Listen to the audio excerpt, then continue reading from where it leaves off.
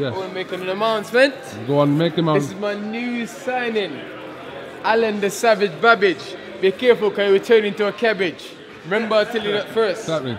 Yep. Savage Babic. He's the beast, the Savage Babic. Remember, be careful because you turn your leave into a cabbage. He's fighting Thursday in Italy. In Italy, yeah. And then he's going to fight in the undercard on my fight as well.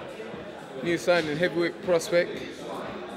Top amateur from Croatia.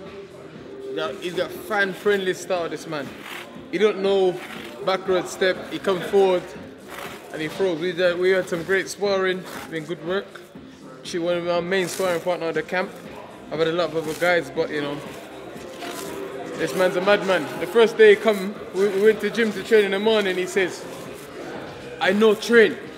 I know do strength and condition. What's that accent? I come only to sparring." He says, I fight with every trainer. I fight, I don't run, I nothing. I give 200% in sparring.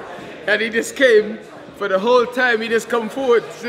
Ali just go and shoot me. Let's do that for like 20 minutes. And then he goes, "When I have sparring, I focus only sparring, nothing. I just come there, I give you good work."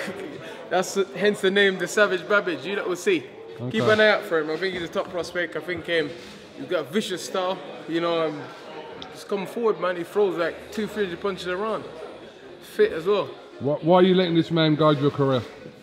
Because I trust him totally. You know, we come out like on the right foot, right again. You know, I think we're very similar. You know.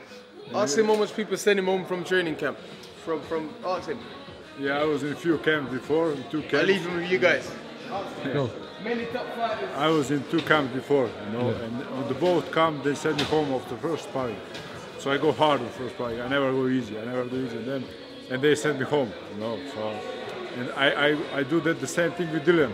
I went full out, and it was a hard sparring. First sparring was the hardest, and he was like, "Give me more."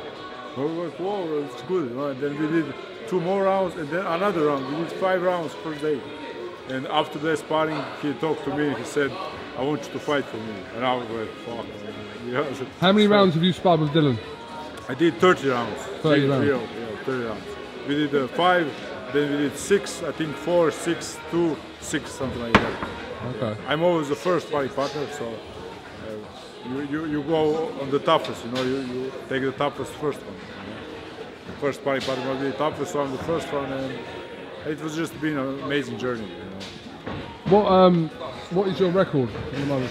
I have around 80, 90 fights amateur, around 70 victories, but most of them are KO. And as a pro?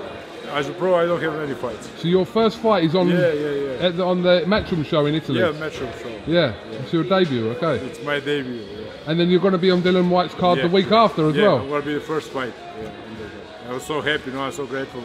I know I belong there, you know, and I just needed a chance. And Dillian Whyte gave me the chance, and I can never express my happiness. What is your background as well? Sorry to cut you. Yeah. What is your background? Well, I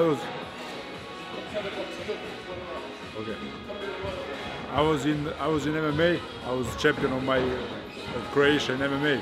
So I came to the boxing, and it's about, I was in sports my whole life. You know. Okay. All right, no problem. Are you going to do a little workout in there? Yeah. All right, go on.